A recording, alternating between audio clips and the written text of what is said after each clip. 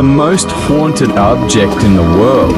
Annabelle was a raggedy doll with a dark past, first given as a gift to a nursing student. The owner complained that she would find the doll, moved around the house constantly, would find notes written by what she thought was the doll, and would even come home to find the doll covered in blood.